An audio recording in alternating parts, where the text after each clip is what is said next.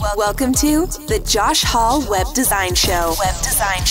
Helping you build better websites and create a web design business that gives you freedom and a lifestyle you love. Hey everybody, welcome to episode 4. In this one, we're talking about how to build a successful blog and content strategy. And my guest today is somebody who, quite frankly, knows what the heck they're talking about.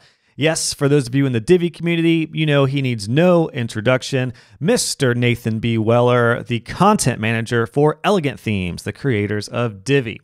This interview, guys, oh my gosh, it is jam-packed with value from start to finish. We cover so many impactful tactics and strategies in and around blogging and content strategies that you can apply to your business right now. Whether you're doing a blog on your site or whether you do content for clients, or even if you just write words in general, you're going to get a lot of value from this episode.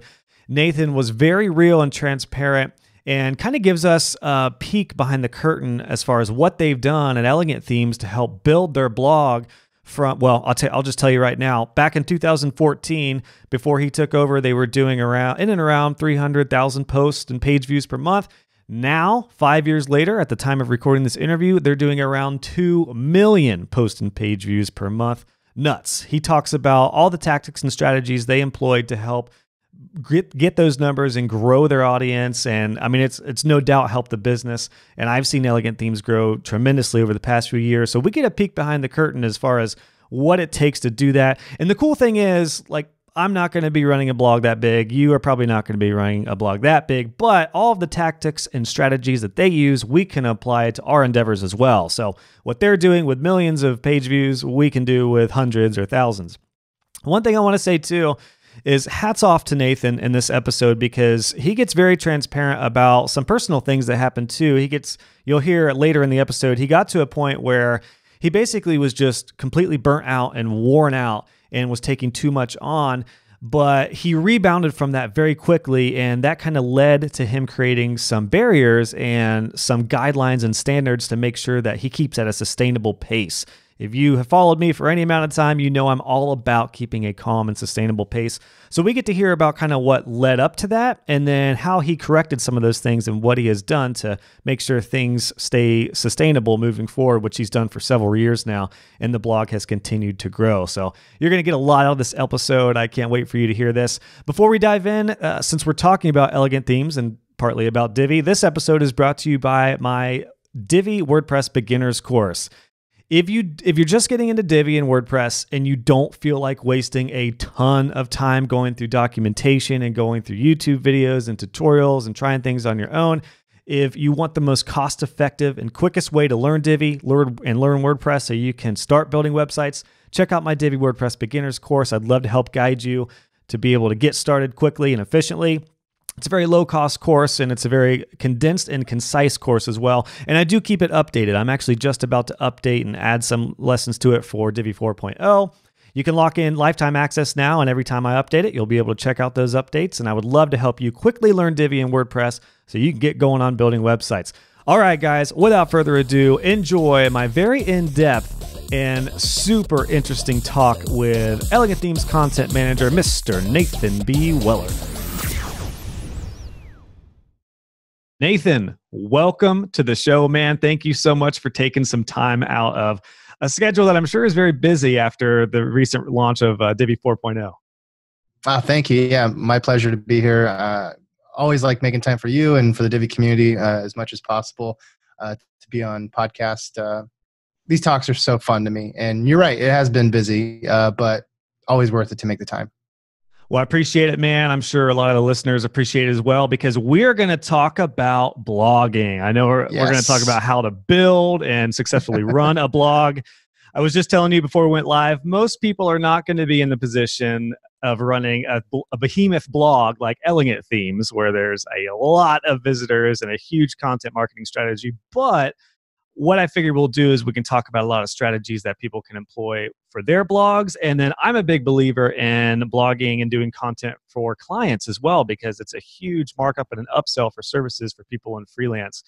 Before we get to that, though, for people who don't know you or maybe are new to Divi, can you just kind of explain your story and how you got into blogging, and then subsequently how you got into working for Elegant Themes? Yeah, sure. And sorry, I don't want to derail things, but just as a note on something that you said now once or twice is like the level thing, like big blog versus little blog. So I like to make this note early because we're going to talk about a lot of things, and I don't want anybody to go, hey, I'm running a tiny little blog, or I just started my blog, and none of this applies to me because I'm not enterprise or I'm not well established or whatever. I want you to think about, you just presented at Divi Columbus, which is our local meetup. There were maybe 15 people in the room, right? These are people in your physical presence, and how long did you spend creating that presentation? I probably spent a couple hours putting it together, maybe 3 or 4 hours. And it was built on top of courses that you spent a lot longer than that doing it. So some serious effort went into that presentation. And I'm sure that your desire to do a really good job was palpable. I'm sure you really wanted to bring a quality presentation. That was for 15 people. So if somebody is listening to this or watching this right now and they have a blog and they don't have Google Analytics set up on it, I want you to go set up Google Analytics on your blog, get a read, look at your monthly, daily, per post audience, any of those stats, and I bet they're going to be around 15 or higher. And if I were to tell anybody who's watching this or listening to this that, hey, next week I'm going to put you in a room with 15 to 50 to 100 people, and you're going to have to, wow them with something valuable that solves an important problem in their life, you're going to put a lot of effort into it, and you're going to want all the tools at your disposal to solve that problem and to make a clear, precise presentation that they walk away going, wow, that person really came through. They really wowed me. So even if you're not, blogging for, 1 to 2 million people like we do at Elegant Themes from month to month, these principles and the stuff we're going to talk about, they don't change. They're just as valuable for, the brand new blog as they are for the enterprise. So I just want to start that off as a thing. And now I'll jump into the who I am and why I should talk like that. So my name's Nathan, Nathan B. Weller, as I go by online. I started to go by Nathan B. Weller, not because it's some, like literary tick or something I have. I'm not trying to be like J.R.R. Tolkien or something like that. But I just found out a few, it was like 2008, another Nathan Weller had bought every domain, every social handle was already taken. So I had to find a way to have my own identity online. So I just plopped my middle initial in there, and I've tried to be consistent with that. I'm a blogger. I've been blogging for ages, it feels like sometimes. I started blogging about WordPress in the olden days. 2009, I believe, 2010 were like the first couple posts I did in WordPress, but I wasn't really consistent about it then. But if you've been around the WordPress blogosphere for a long time, the very first blog I ever wrote for was WP Hub. Not around anymore. WP Mods. It was purchased by WP. That's right. WP Mods. Okay. Yeah. Really old school. One of the first like influential WordPress blogs, started by Kevin Muldoon. He also started bloggingtips.com. And I've just been going strong ever since.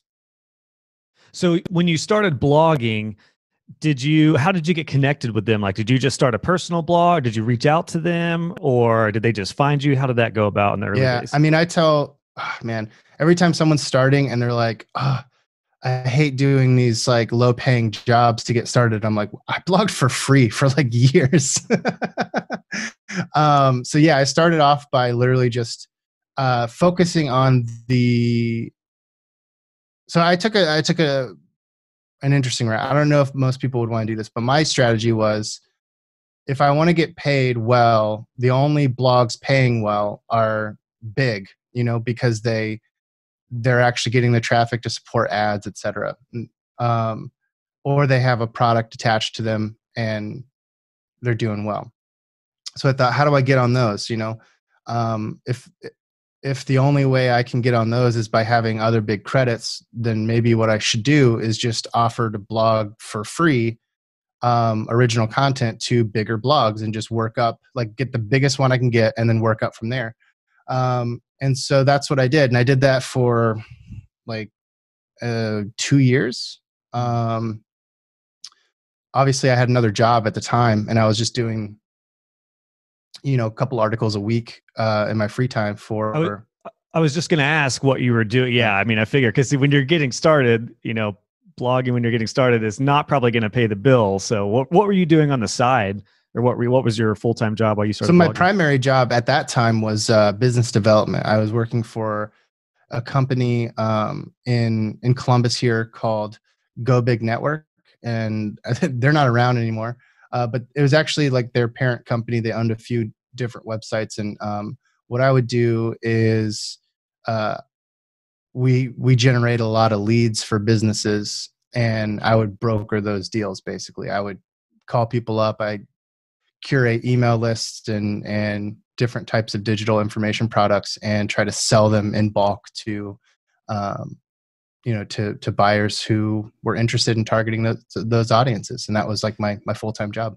Gotcha. Now I'm curious, when you decided you wanted to start blogging, was that because you wanted to escape that role or the 9 to 5, or did you just want to have freedom and be able to work from home or coffee shops? What was the genesis of your desire to blog?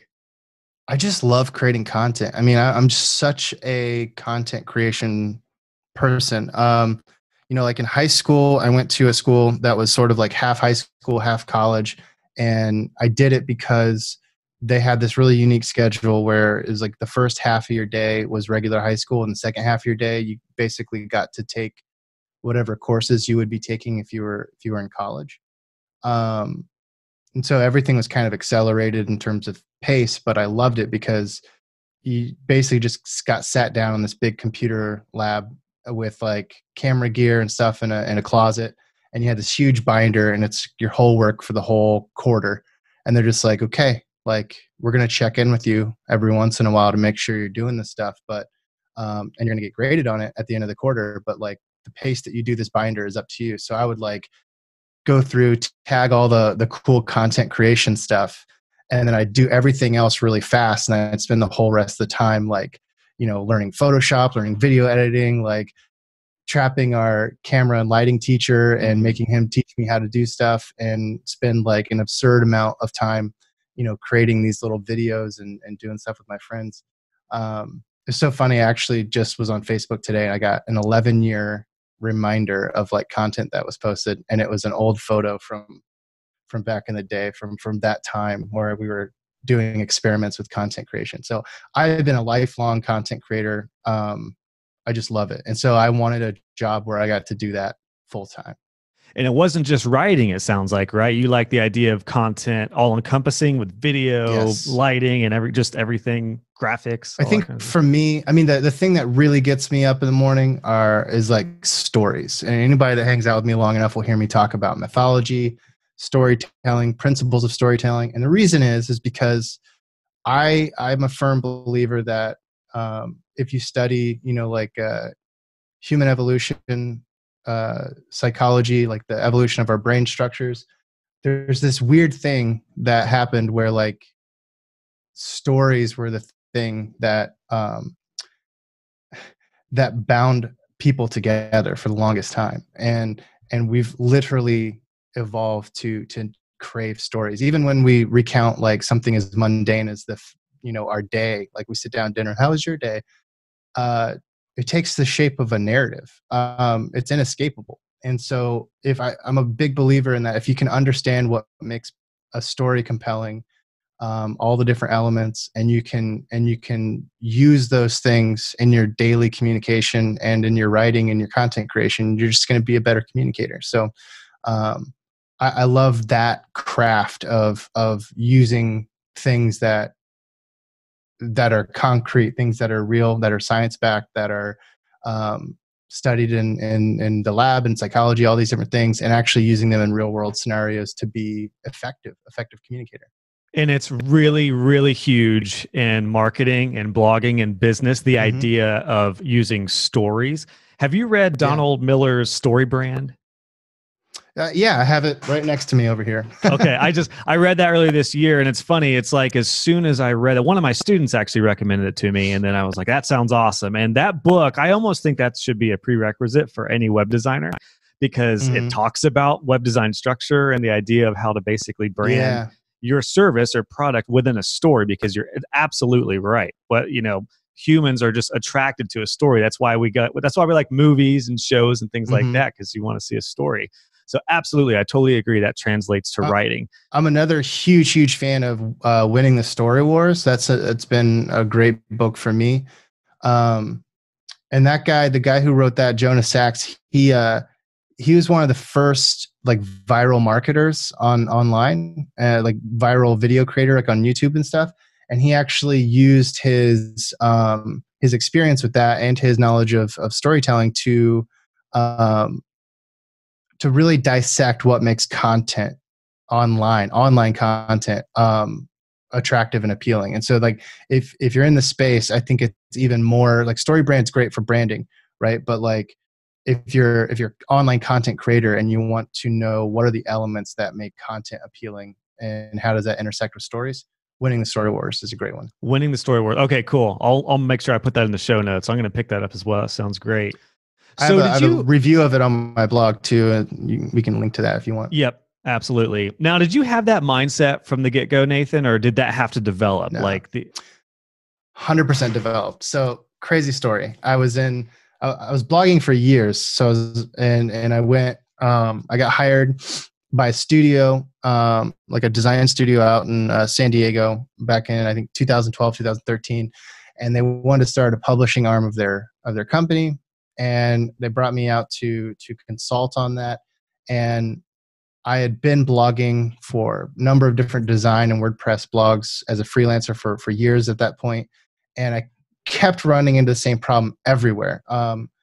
It was that everybody was doing everything technically correct, but they were not growing. They were plateauing, and the plateau really seemed to be something that was like audience engagement related. Like they just didn't have people leaving comments. People weren't sharing their content. People weren't engaging with their content. People weren't caring about their content. The search engines cared and they got a lot of exposure and traffic, but the traffic ended up not being very meaningful because people were bouncing and all this stuff. It was like, okay, you're doing the things correctly on a platform level. You're getting eyeballs to your stuff, but people don't care once they're there. How do you change that, right?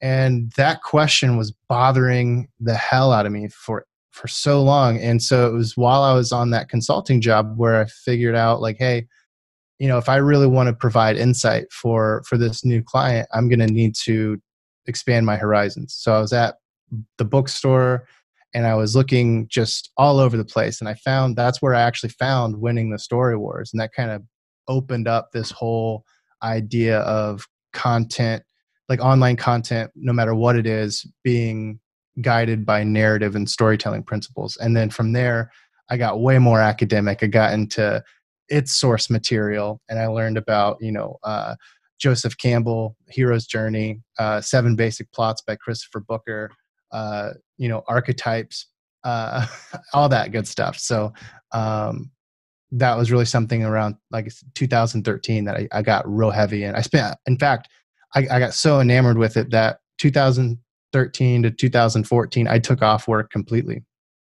I moved home with my parents because I just thought, I've taken this technical blogging thing as far as I can.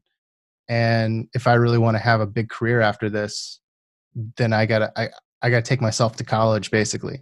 And so I bought like 40 some books on psychology, storytelling, content creation, um, just mythology, everything I could think of in that vein. And I spent a whole year reading, taking notes, just like I said, taking myself to school basically. And then the first client I had after that was Elegant Themes. How old were you when you did that? Because that's amazing. That is a rare thing to do. Yeah, I mean, sucked. I I was imagine like you had to swallow. 20. You probably had to swallow some pride, right, when you're hanging out with friends and like Yeah, I'm reading yeah. a lot And and living in my mom's basement. no, it was terrible. I mean, if you're passionate enough to do it, I would recommend doing it. If you're questioning it, like I only did it because I was like stone cold certain. I was like, I Right. have to do this. But if you're lacking that, there's no way you're going to make it because it was miserable. Well, it's also clear that that paid off for you and you were very Yeah, dedicated yeah, to learning and really, I mean, you probably condensed what you could have done in 4 or 5 years in 1 year by doing that, basically just yeah, focusing all exactly. your That was my attention, hope. not having to worry about having another business on the side to pay the bills because that Mhm. was mostly covered, I imagine. So Elegant Themes came next. How the heck did that happen? We talked about this in a Yeah. previous interview where I interviewed you, but I'd love to kind of talk about that again, maybe in a little more detail, which I'll link to that as well. But how did Elegant Themes come about for you? Right. So I actually should say that Elegant Theme is my first blogging client after that. It was funny because, and I almost got it by accident because after that whole year of study with the emphasis on storytelling and structure and psychological elements of story, I actually started doing something called story consulting, and I was working with writers, and I was working with a theater out in LA and a film production studio out in LA, and I was actually helping doing story consulting for their scripts and stories. And I was also posting jobs online for like people to send me their novels, and I just wanted to be somebody involved in storytelling, and I was just really gung ho about it. And then I realized, like my longtime girlfriend was like, you need to get a job again because I want to see you back in Columbus. So you need to come back here. And I was like, okay, I'll start taking like, I was like getting paid for the story consulting, of course, but it wasn't like as high volume as my blogging work would have been. It was like, I get a client, it'd pay me like $3,000 to $5,000, but I may not get another client for like a long time, right? And so I was like, fine, I'll start sprinkling in some blogging again because I know I can get that. I get emails every week, people going, hey, can you blog for us? So uh, it was like the most mundane thing ever. I just opened my inbox one morning, and Nick from Elegant Themes, our CEO, was in my inbox, and he's like, hey, I've seen your posts on some of these other WordPress blogs. Would you like to blog for us? And this was late 2013.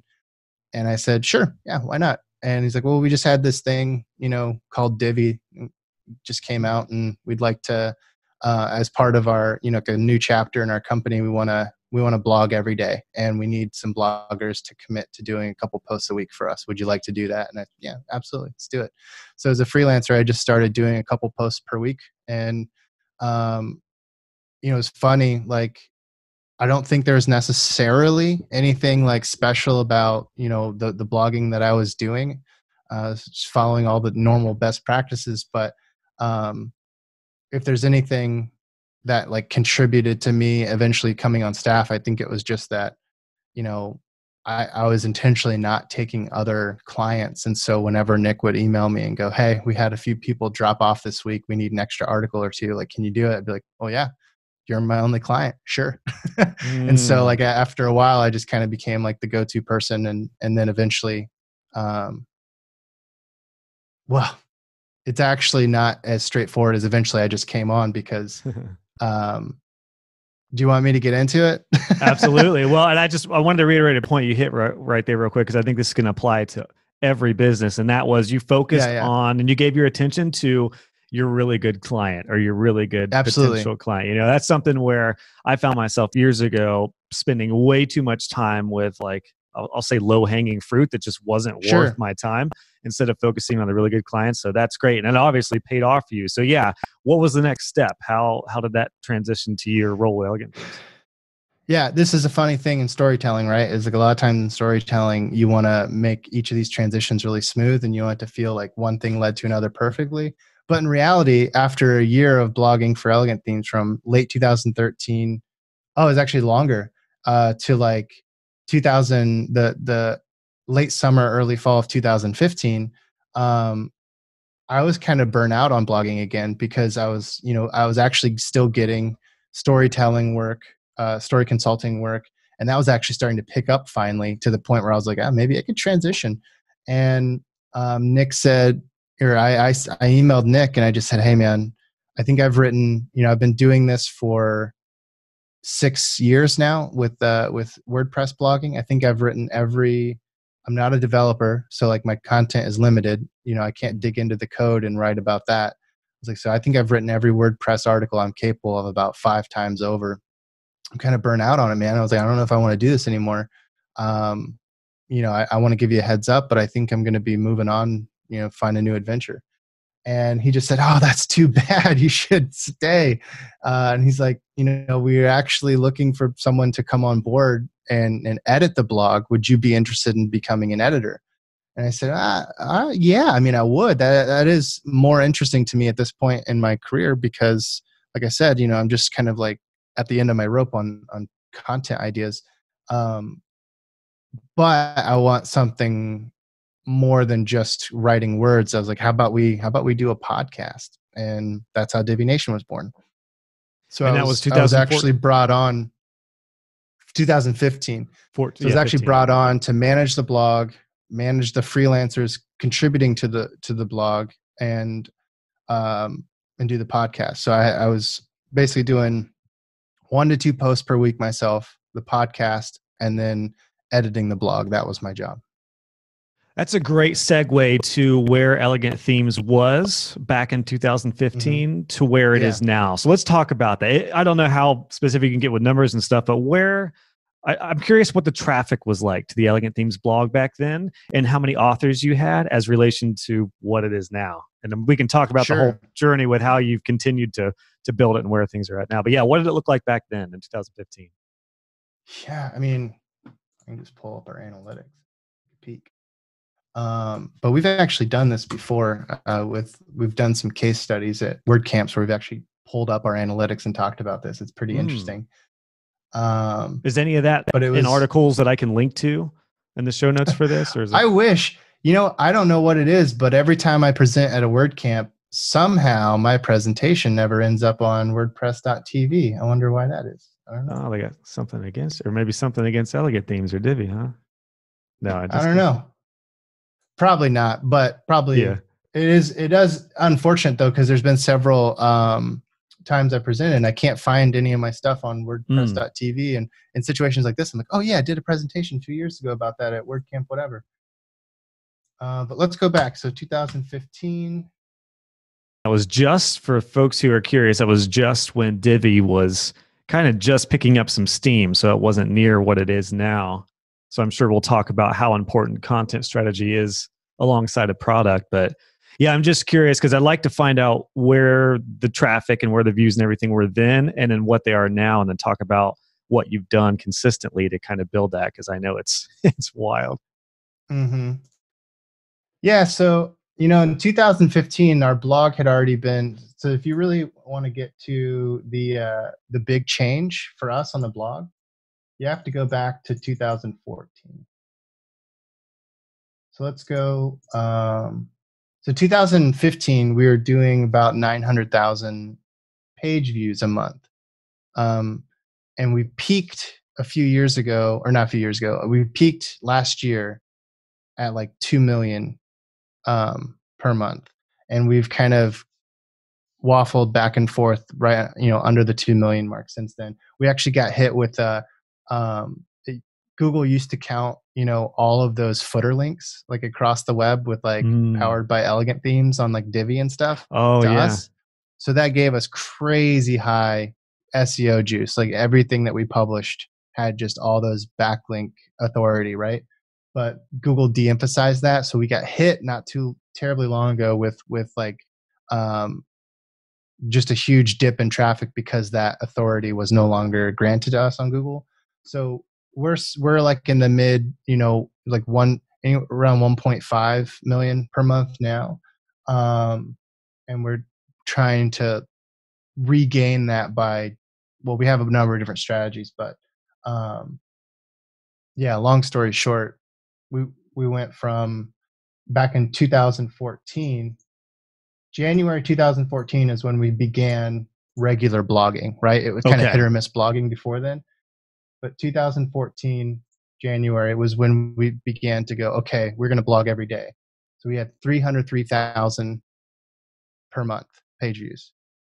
And now we're close to 2 million. 2 million. Wow. So let's talk about what you guys did and what you've done to continue to grow that and build that. Obviously, to your point, you weren't doing all the writing at that point. You started hiring more authors and kind of overseeing the blog.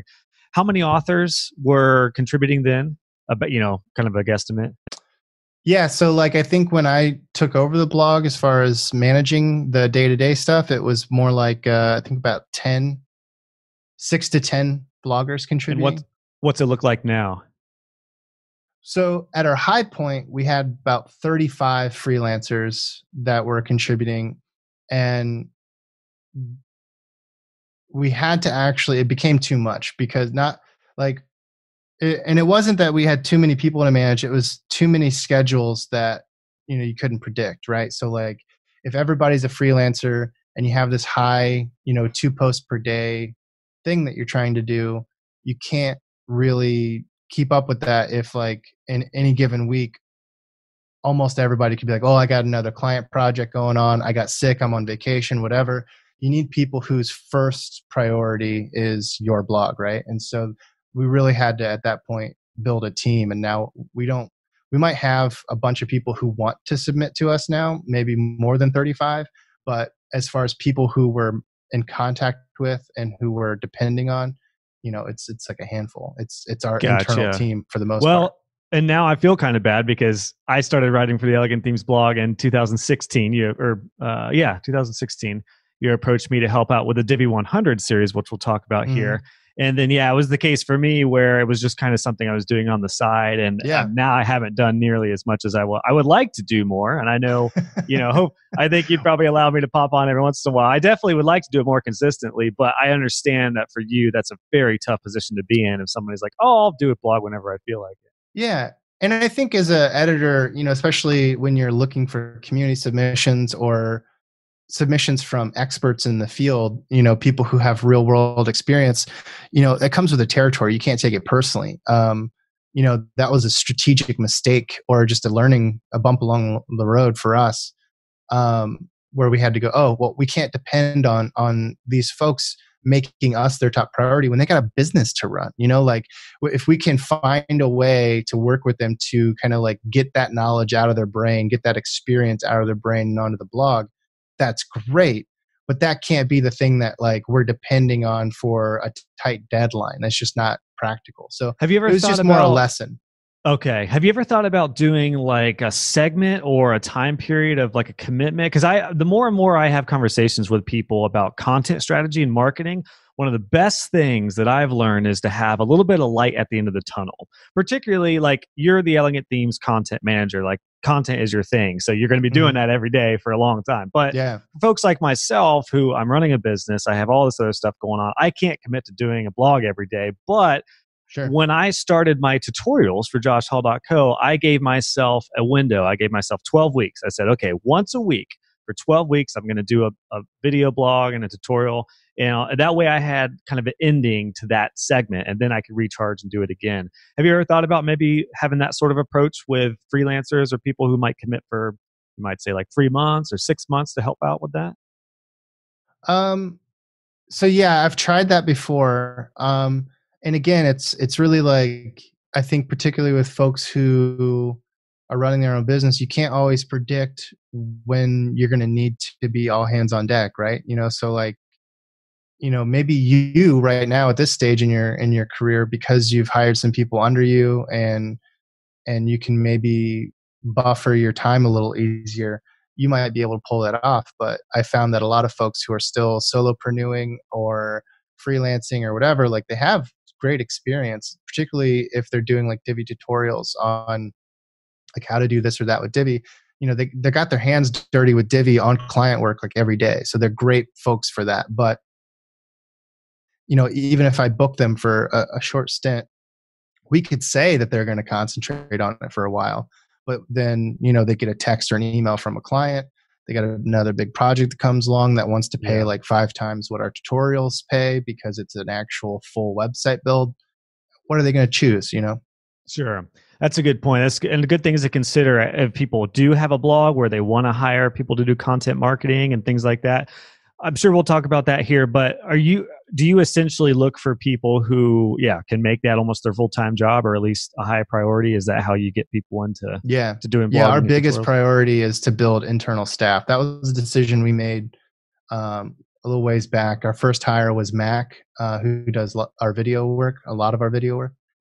We've since hired another video person, Matt, and we have 3 full-time staff bloggers, and we got a few staff bloggers in the interview process right now, hoping to expand our team. We've just found that the quality is so much better, and the dependability for scheduling is there as well. So it's worth it in every sense for us. Consistency on both sides. I'm sure that's huge too. Let's talk about Divi 100 because that's when the blog really exploded. You got, for folks who didn't use Divi at that time, Divi 100 was a series where basically it was 100 days of Divi where every day there was a new tutorial or something in and around Divi. And that's actually when you, Nathan, approached me to help out. I think I helped out at the tail end where I contributed some articles on things you can do with Divi and stuff like that. And that's when I started blogging more for Elegant Themes and where I kind of found my niche with more like some of the more story kind of stuff and some of the client relationship and all that kind of stuff. But how did Divi 100 come about, and what did you see? How did that help grow the blog and just the Elegant Themes brand? Sure. I mean, Divi 100 was an idea Nick had, and it came from the success of the 12 Days of Divi blog series that they did when they were launching Divi. So it was like they launched Divi, and then there was they did 12 giveaways leading up to Christmas to promote it. And that was pretty early on. I don't know the exact dates, but I think the 12 Days of Divi had happened a month or 2 before I came on board. So when it came time Divi 100 was leading up to a really big release. I forget which release that was. 3.4 maybe. It was a huge one. One of the really big ones. Yeah, sounds about right.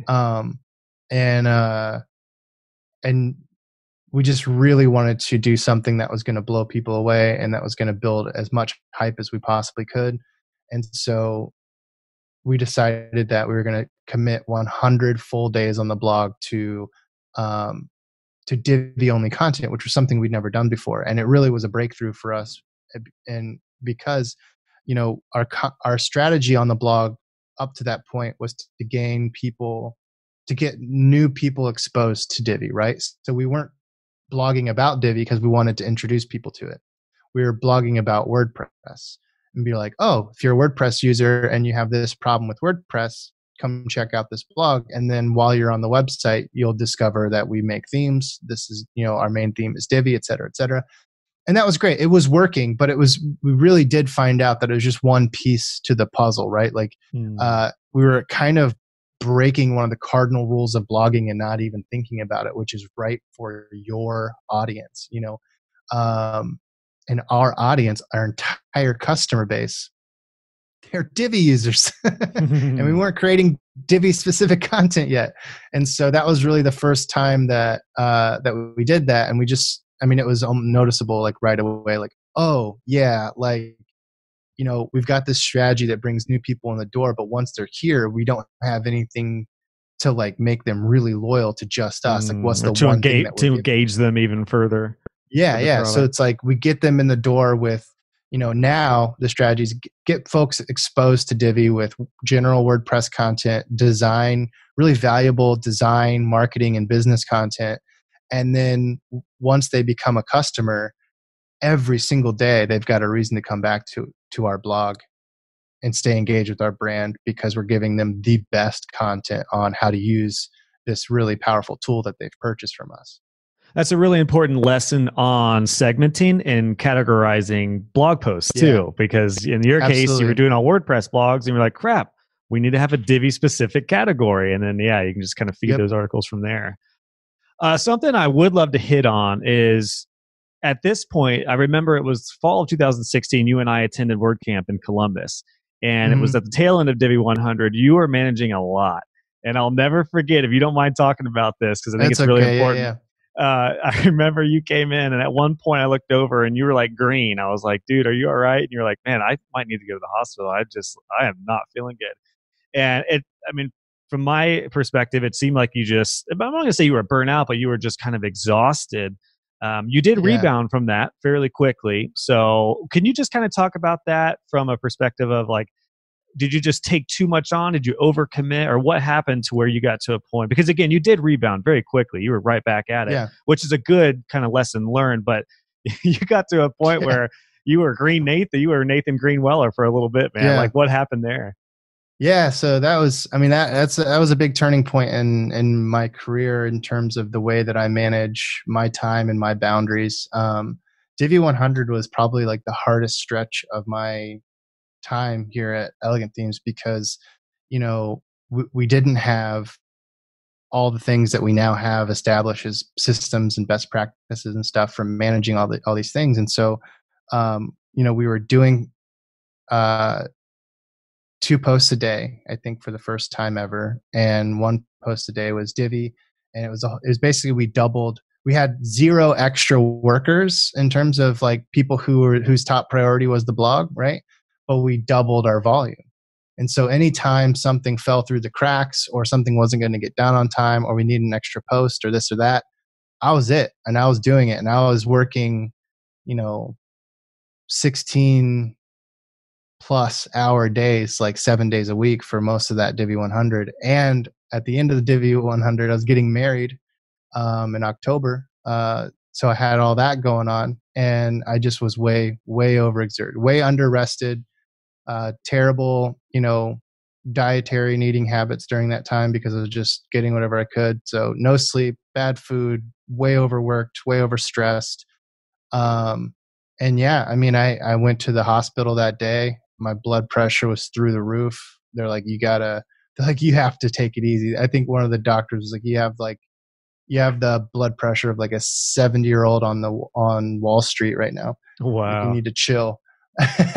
And so it was basically after that, after I got back from the honeymoon, I just, I started saying no a lot. I started saying, hey, and this was really hard because, like the CEO of your company is telling you, this is what I want to do. Can you go make that happen? Of course, you want the answer to always be yes, because you want to be that kind of a person who can deliver. But what I had to start doing was just realizing that, well, sure, that's possible, but only if we do X, Y, Z. I think it's really tempting, especially for people who are, who think, who aspire to be high performers, who think they have a high capacity, to just go, hey, I can do, yes, it's not that much more. I'll do it. I'll take it on. But you say that like 10 times, and all of a sudden, you're doing like 3, 4, 5 jobs, and that's terrible for you. And you're not doing any one of those jobs excellently. You're just barely getting by, So what did you do immediately following that? Did you set some guidelines to your time? Obviously, it sounds like you started resting, eating a little better. Yeah. Did you just set up something? And it sounded like the one thing that you said was you set up some best practices and systems. And that all, it sounds like, contributed to a more sustainable, consistent pace, which that's what I'm all about. And Tim Streifler in episode 2 said a quote that was absolute gold. And it was that consistency beats intensity, because somebody can be really, really intense, and then what happens? Agree. They flame out immediately, or 3 to 6 months in. Whereas you go more consistently at a slower pace, work less hours, because all my students know I'm all about working less than 35 hours or so. If you keep a sustainable pace, it's a long run game. Did you, the stuff that you learned immediately following that, did you apply that to the business as far as like, how you run the blog, how you run content? Yeah, absolutely. I made it a rule. It's like I always get minimum 8 hours sleep. Always, get something like a walk-in. If try to get get outside a little bit. Obviously, at that point, because it had gotten to be such a big problem, I had to make that a real priority because my health was just in the gutter.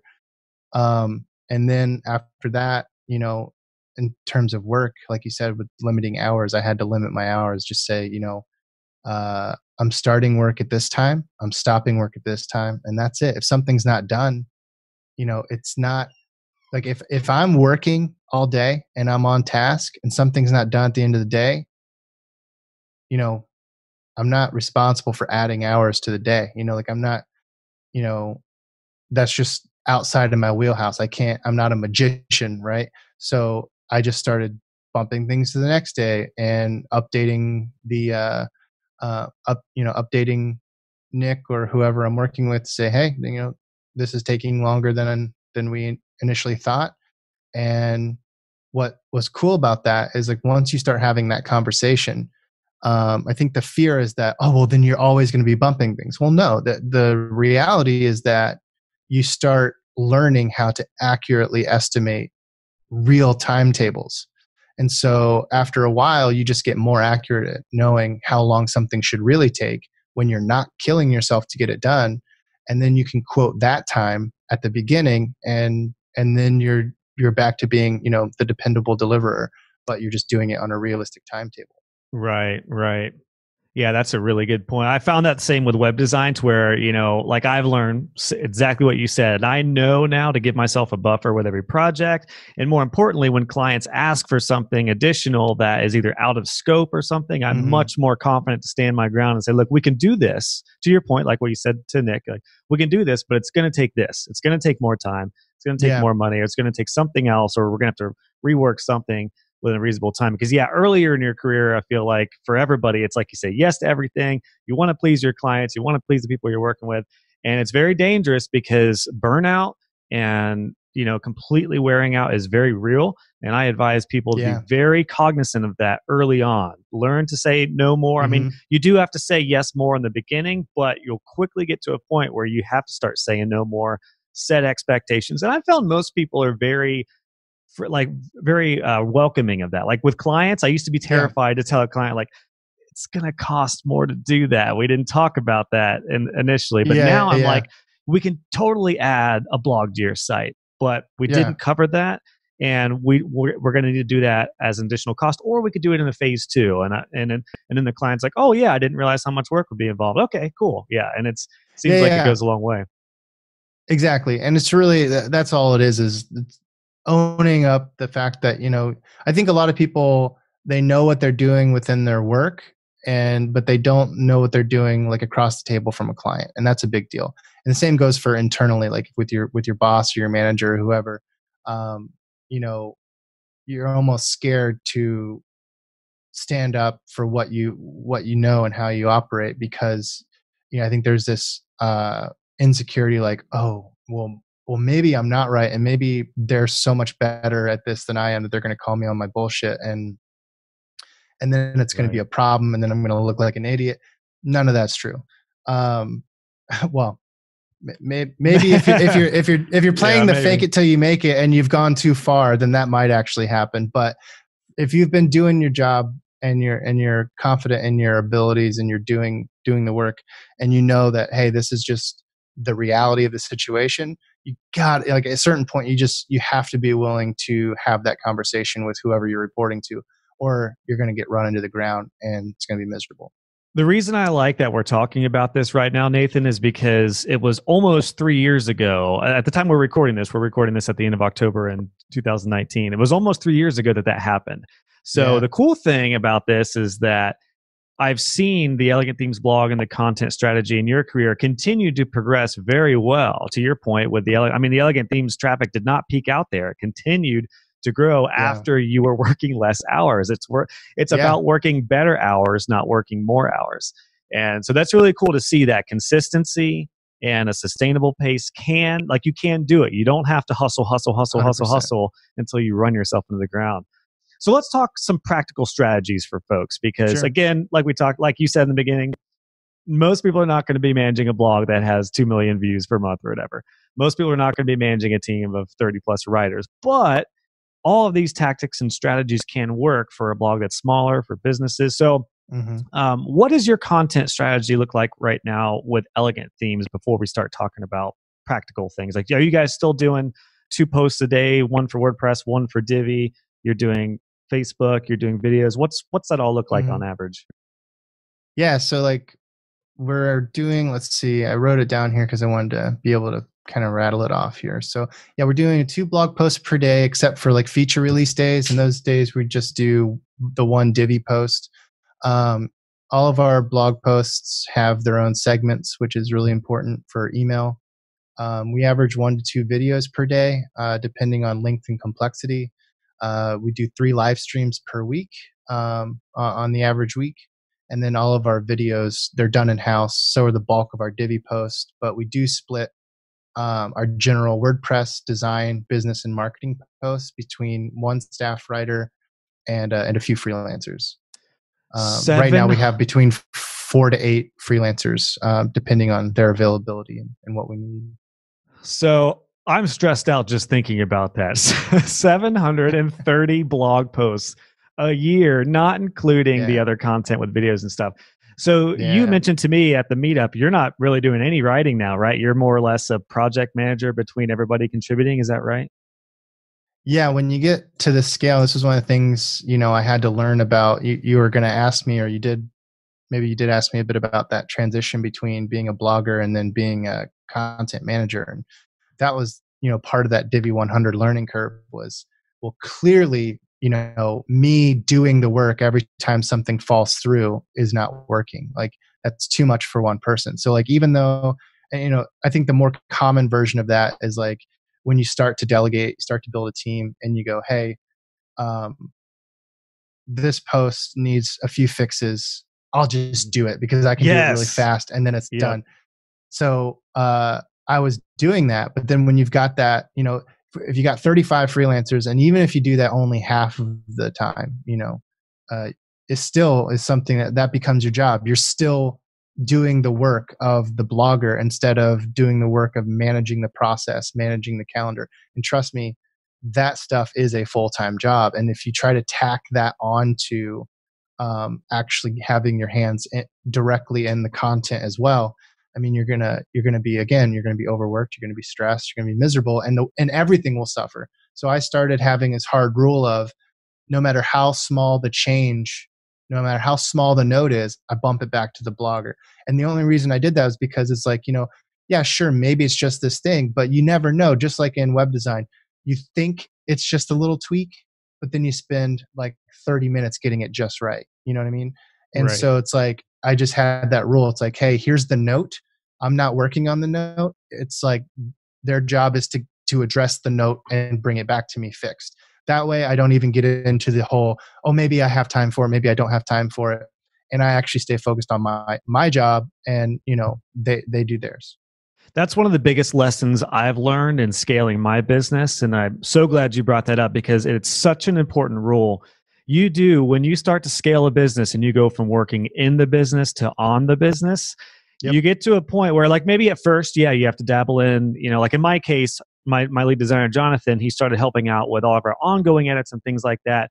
And for a while, I would keep on doing small edits on sites. But I got to the point where I realized, you know what?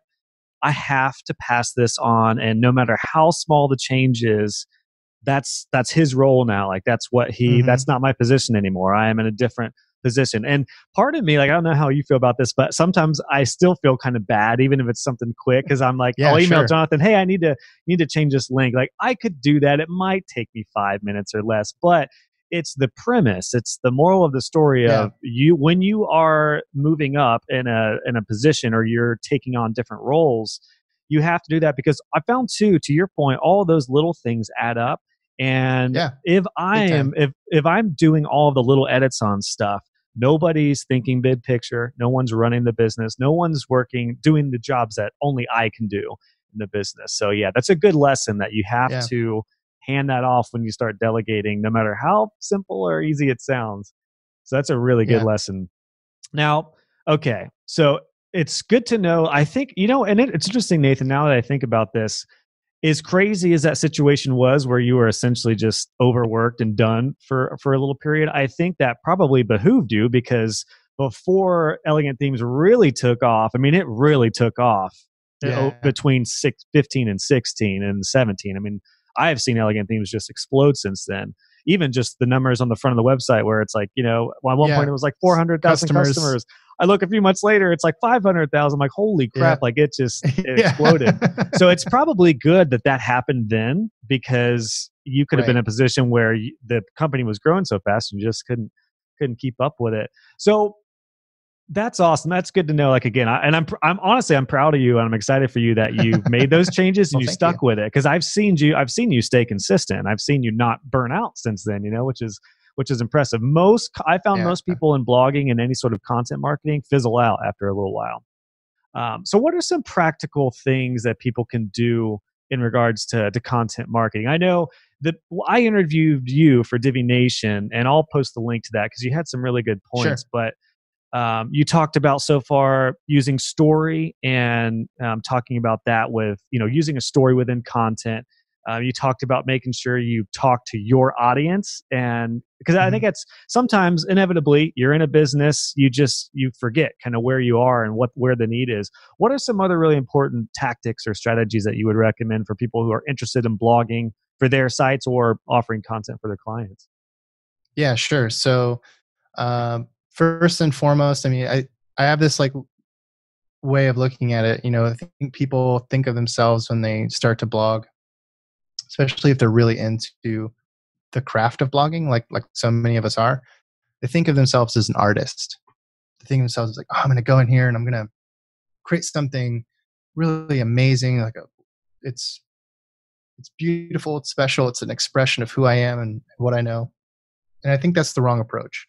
Um, I think first and foremost, you want to be a scientist um, instead of an artist. And the reason being is because not only does that scientific aspect give you um, a view into how the platform works, like with data and metrics and all that good stuff, but you know, you, art is very subjective. Something that appeals to one person may not appeal to another person. But if you're thinking about what makes people tick and you're looking at that information, which is why I so love stories, you really start to get an idea of what will make people engage. And I also want to note that on the storytelling thing, I think so many people make this mistake when they get into this idea of like, I'm going to use storytelling in my blogging or in my marketing. They think, oh, well, of course, to do that, I need to start, my post with once upon a time. Here's an anecdote, blah, blah, blah. That's not what that means at all. So like it's the structure. It's the things that make stories compelling. There are components there, uh, like the structure of a narrative, like what makes a narrative go from one thing to the next and what makes someone compelled to follow that thing.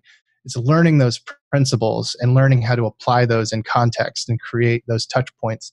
That is what, people who know what they're talking about when it comes to storytelling and marketing or storytelling content creation. And that That's can what they mean, but that's not what most people hear. So in the case of tutorials, I'm just thinking practically that would look like, hey, this is, like when I was doing a Divi tutorial, I would say, this is, what we're going to do. This is how it's going to help you. This is what you're going to become. Like you're going to become a more confident designer or whatever. Then we get to the goods of here's the problem, here's the solution. And after showing you how to do this, by the end, you're now more informed. You can pull off this effect and you have something that you can use to the site. Is that kind of what you mean? Like thinking more about Sure. I something mean, as far as that like, can be part of it. Yeah, that can be part of it. But really, I think you have to look bigger picture. You're not like your overall marketing message across the board, should be tracking, your customer journey, right? So like in storytelling and, go to Joseph Campbell, you have the hero's journey. And that hero's journey is actually just a big metaphor for the progression and growth of a human being, the transformation of one state to another state. So if say someone is in the process of becoming a freelancer and they're transitioning out of like a 9-to-5 job, there is a journey that they're going to take. And if you can kind of roughly map that journey out, and the things that they're going to be excited about, insecure about, etc. Instead of trying to tell the story, you can just insert content that is relevant to that psychological place within the story, and you can help guide them through that journey and say, "Oh, hey, you need that little call to action to help get you out the door from from someone who's considering taking that leap to someone who's actually taken it. Well, here's some content to help you do that. And then, oh, you've just done that. Well, now you probably need a friend in the business. I can be that friend in the business. And here's some content that will help you feel that way. At this stage, you're probably running into these problems. I know that because I've been there. And here's a tutorial on all of those problems. That's what I mean by using the principles of storytelling. It's really about understanding the psychological relevancy of different stages in someone's process, someone's journey in their life, and where that intersects with your business. And I think you're hitting on an important point from the book Story Brand, whereas when you're posting content, whether you're doing courses or you're doing a service or any type of business, you are the guide. Your client or your customer is the hero. They have a terrible website. They want to have a good website. You are the guy that has to help them get to that point. So I think that's an important stance to take too, whereas sometimes it can be easy to come across like a hero when you're doing blog posts. Here's what we did, blah, blah, blah, blah. But if you come across as a guide, which is what you guys have done consistently with WordPress and Divi, here's some experience, here's some results, here's how to get there, here's how to up your game. Yeah. Always think of it like that scene in Lord of the Rings, the Fellowship of the Ring. They're all sitting around that table. They've got the ring in the middle. And Frodo, I mean, I'm getting geeky here, so everybody's seen Lord of the Rings. So I was Frodo's not surprised. Like, I'll take the ring, and everybody else is like, I will help you take that ring. Like, as long as Gandalf has the best line, and he's like, as long as the burden is yours to bear, I will help you. And that's the role of your brand. You look at your customer, your audience, and you say, I recognize the thing that you're trying to do, and it is your thing to do, but I'll help. I'll support you. I'm not surprised you threw a Lord of the Rings reference in there, and that is all right with me, man. One question I did have, going back to, you said being more scientific opposed to being artistic. That was really interesting. Do you mean like look at analytics and look at things that actually show you like, okay, okay. Because I guess if you're really artistic, you just do what you want. You're not really focused on what's actually happening. You're worried about like it being an expression of yourself, of your ideas, and that's all great. You can actually add that later if you want. Like, I think of it as like a pyramid, right? Like, you want to do like the very bottom of your pyramid, if there's 3 layers in it, should be you as a scientist. Then the middle layer is like you as like a craftsman, and you're just doing the best practices and you're learning from other people in terms of like style and all that stuff. And then at the top of that is like your personal creative flair, like the things that make you unique, right? But if you don't have those bottom 2 layers and you only have that uniqueness, you can create some of the best content in the world, but if nobody gets their eyes on it because you don't know how to do SEO, who cares at the end of the day? Like, it's just a really lost good point. In the void. That's a great point. I think that translates to web design so practically, because how many designers who are amazing designers, they build a website for them, not for their client. Right. And then the client's like, where's the phone number? I want people to call me. Mm-hmm. Well, but it's, we want to drop it. But, there's little things like that where it's like, I think that's really interesting. Scientists build on that as a craftsman and then add your artistic flair. I like that. Yeah. Scientist, craftsman, artist. Craftsman, artist. Craftsman is somebody who just looks at the task ahead. They might be working under somebody else, so they have like systems and they have like a framework to follow. And if you're doing things for yourself, that's part of my whole thing, and it's part of what you do so well.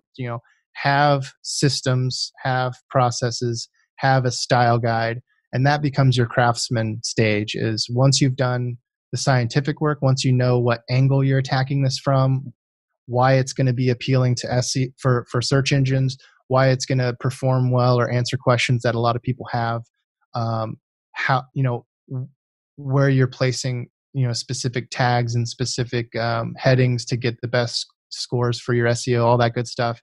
Then it comes to craftsman, following your style guide, getting things to look right, getting things to feel right, following your language guidelines, following your formatting guidelines, etc. And then the artistic stuff on top, like the things that that you bring to the table that no one else can. But that should really be, in all honesty, like the last thing. Like you don't, if you can, it's a trap to think that that's the thing that matters the most. It will shoot you in the foot. That's great. Yeah. I mean, I've just seen that happen so many times with particularly graphic designers who will come in, they just, have their own flair and their design. But again, if you're not thinking big picture, or to your point, if you don't have that scientific or craftsman mind about it, yeah, it's only going to get so far. And when budgets come into play and deadlines, that's when things really need to be handled differently. So, Yeah. What would you say when you think about a content marketing strategy with blogs and video? I'm just kind of curious. I mean, because I think what's overwhelming about that is there's no right or wrong. It depends on the business. It depends on budget. It depends on what you want to do. Do you recommend, for people who want to start a blog or who want to get into more content marketing, do you recommend starting small and maybe do things consistently and then build on there? Or do you recommend having a versatile content strategy? Yeah, I'm curious as to what you would recommend there. Yeah, starting off, I would recommend finding, identify your topic, like niche down, all that stuff. We don't need to get into it. Once you know what you're blogging about, once you know what your objective is, go out and find who's doing it the best in the world right now. Go to Moz, go to SEMrush, use these competitive analytics tools to really zero in on what these people are doing really well, which pieces of evergreen content are the most valuable for them. And evergreen is really important because at this early stage, you don't want to be topical. You don't want to be day to day. You don't want to be doing this kind of tune in tomorrow because it's too much too fast. So my thing is find the, say, top 20, top 25 most important keywords, most important evergreen cornerstone style posts for what you do on the web, and write those up first. And don't worry about how long it takes to get them right. Just worry about getting them right. Publish them. Consistency is really important. So yes, once you figure out kind of how long it's taking, don't be afraid to write a few and keep them in your back pocket until you figure that out before publishing. And don't neglect everything after publishing too, right? So like in your process, make sure that part of your overall process for getting content out the door is includes your marketing of that content. So like don't be rushing off to the next piece of content before you've actually marketed the stuff that you've already done. So anyway, so get those like big pieces of content squared away, and then start gauging the response to that. Those are going to be the things that you want to take care of in your archive anyway forever. So you want to make them really good off the bat, and then you want to keep an eye on their performance as you go. But once you start seeing how people respond, maybe you can use these as a way to build rapport with your specific audience. Like if they're leaving comments with questions on your blog, then that's someone tuning into you, asking you a specific question. If you publish that post, they're going to read it. So start with what really, really matters, and then build from that, both in terms of branching off with SEO and with responding to your audience for requests and things like that. The cool thing about that too is I started blogging in my tutorials and I already had a fairly decent audience growing. So I didn't start, because I was doing Elegant Themes blogs first, which kind of gave me some notoriety. Thanks to you, Nathan, for getting me plugged in with that. But for people who don't have any audience, the cool thing about that is that strategy can work for 10 people just like it can work for 1,000. So yes. If 10 people read your blog post and 3 comment, 30% engagement, that's not too shabby. It's huge. That's great. Yeah. 1,000 people with hundreds of people engaging is huge. So that's an important thing to remember for people who are, starting with very little or no audience. When you talk about evergreen content, for folks who aren't familiar with that term, are you speaking of more things that are like timeless and just something that can be built up over time as opposed to a topic that is going to be obsolete, soon after? Is that kind of what you mean by that? Yeah, exactly. Like something, the way I look at it is if something is principles based, it's evergreen. If something is liable to change with the next feature update on something or whatever, then it's more what I would call topical. But your evergreen stuff is principles based. So if something's almost always true, no matter what updates or changes happen, that's the stuff that you really want to nail. You want to get it, as high quality as possible. It has to be better than the competition, has to be ranking as high as you can get it. And then what you do then is, when the practicality for how those principles play out, the specifics for how they play out change, that's its own tutorial, right? So it's like, hey, here's how to design a logo, the principles of what makes a good logo, right? But then, like, how you accomplish that has changed with like every iteration of design software. So that those are different tutorials, but that one thing, and that is cornerstone, and you actually link out to all that other stuff from there. I found that to be so true for all my content. In the case of my courses, I just released my web design business course, which is all evergreen content. Like, there's nothing in there that I'm really going to have to update, because it's just practical tactics and lessons. It's not based off certain technology or whatever. Same thing with my web design process course. It's a 50-point process of web design from start to finish. Very little things in there would I ever really need to update, unless, a couple things change with Search Console or things like that. Whereas my Divi beginners course, I'm getting ready to revamp, because I've got to revamp it for 4.0. I've got a ton of tutorials that people are like, hey, this doesn't work anymore. I'm like, crap, I'm going to have to go back and redo that. So that hard lesson learned on my part with some of that as well. But that's good. That's good to think about. Or at least, if you're going to do it, because those tutorials are important for things that are recent and relevant, but maybe have a different strategy to those with how you market them or how you support them. Don't shy away from that stuff, because people really want to know. But you just have to be more careful about the timeliness, right? Like,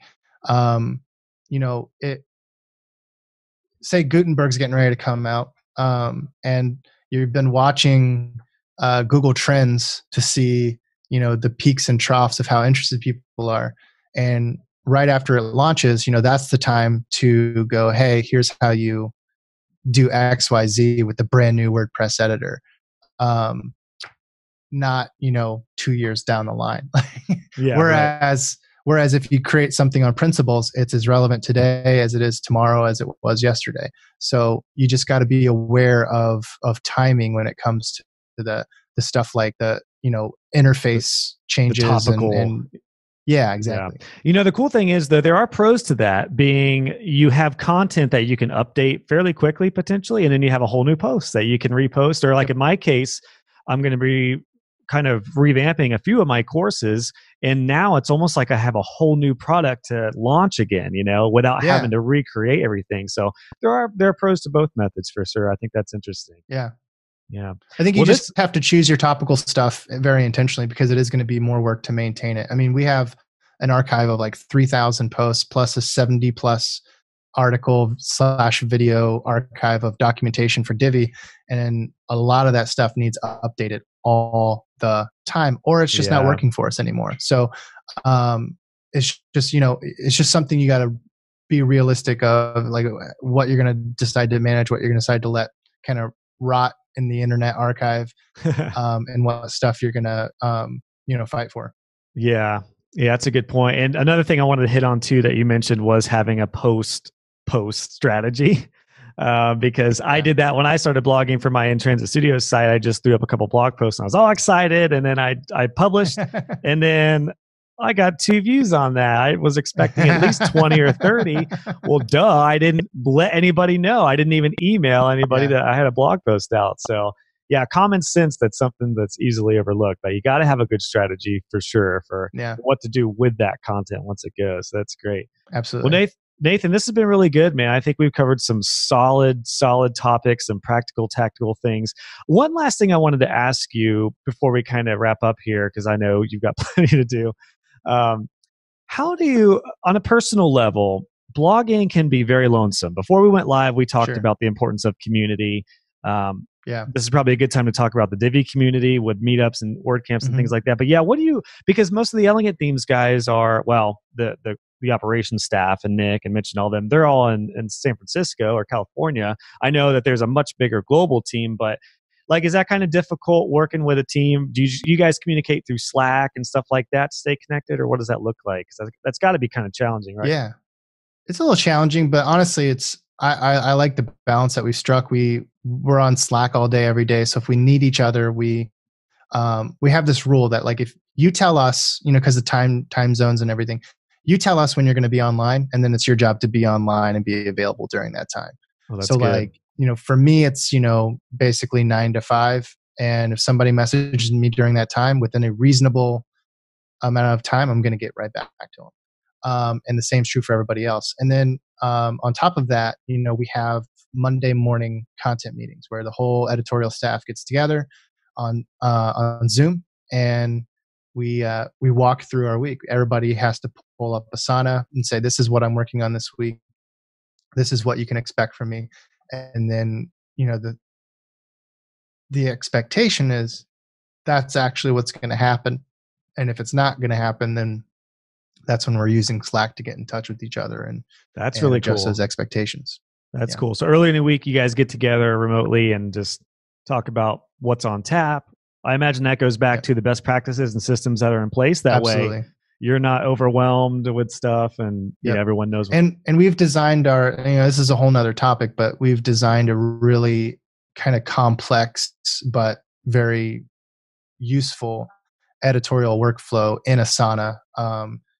And so, because we had to account for, the experience design of like, we have staffers who do just content. We have staffers who do just video. We have staffers who do video and written content and images. Then we have community submissions, and we have freelancers.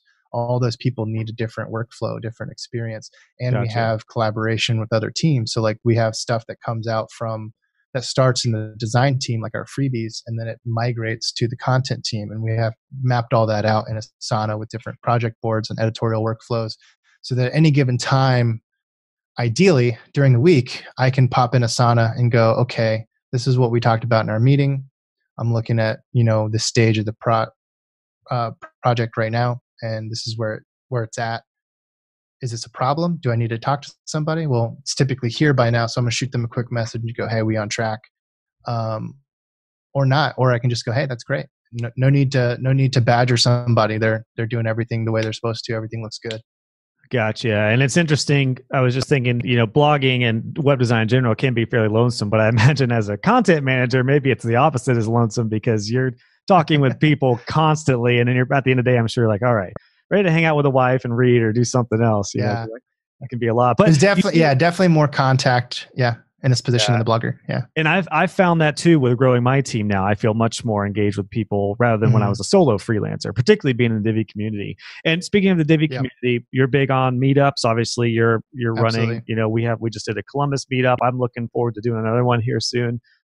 I imagine you want to really, I encourage people to get to meetups and word camps for that matter to keep involved, because there's nothing like meeting somebody face to face and having real human connection. Yeah. Do you? Yeah, 100%. A quick word on Divi meetups. Like, what's that look like for the meetups? They're popping up all over the place now, right? Yeah, we're well over 4,000 people in the network. We've got, I can pull it up here. We've got